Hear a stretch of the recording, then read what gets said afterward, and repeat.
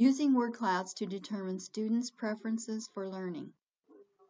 I am Sherrilyn Coffman, a faculty member at Nevada State College School of Nursing. The main reason I use word clouds is because it helps me build community in my class, whether it's a face-to-face class or in the online environment. It's been especially important, though, during the pandemic when everything is online, to help us, both students and faculty, understand each other's perspectives and expectations. In this presentation, I'll describe the use of word clouds to help clarify these expectations. This presentation describes a class on nutrition and growth and development that occurred in the fall of 2020. This was a new course and a new way of doing things because of the online presentation, and we met synchronously on Zoom about 2 hours a week. Early in the course, I had students answer an anonymous survey in Canvas, and I asked them to write a few words in response to this question: what can we do in this class to maximize learning of all students? I took those responses, reduced them to common words and phrases, and went to Word It Out website so that I could create a word cloud. And you can see the result in this slide. I also did a qualitative analysis of the students' comments and how it was pulled together in the word cloud. So I developed a 6-slide PowerPoint that included analysis of students' responses. And in each slide, I not only summarized students' responses, but also I listed the approaches that I would be using in the course in response to their preferences.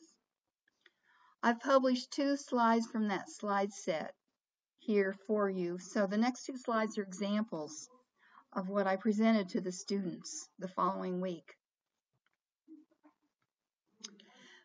The main request students had was that we practice exam questions. Like all groups of students, they're very concerned about their exam. And in nursing, we're always concerned about preparing students for their licensing or NCLEX exam. So I wasn't surprised. This is the slide that was in my slide set. And here's what I told the students. The most frequently cited option for learning is to practice exam questions. And then I listed several student comments.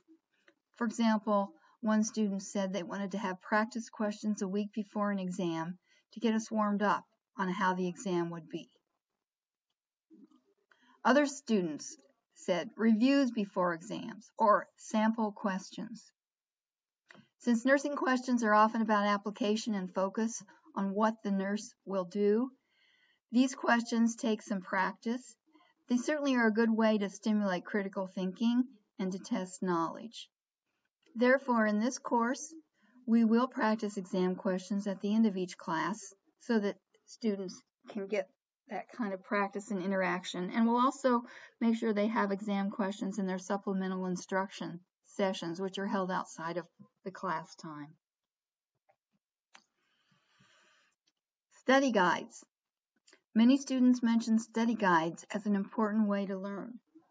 Although students had very different ideas about the nature of the study guides. Some wanted comprehensive study guides, others wanted more condensed and focused, shorter study guides. I promised them we would continue to have study guides each week for our 2-hour synchronous class, and they could use that for self-study during the week, and that I would also use PowerPoints in class to help cover the class material. In summary, this simple technique gave me insight on how to personalize class activities to students' learning preferences. It also communicated to students what the different variety of preferences were, which was valuable.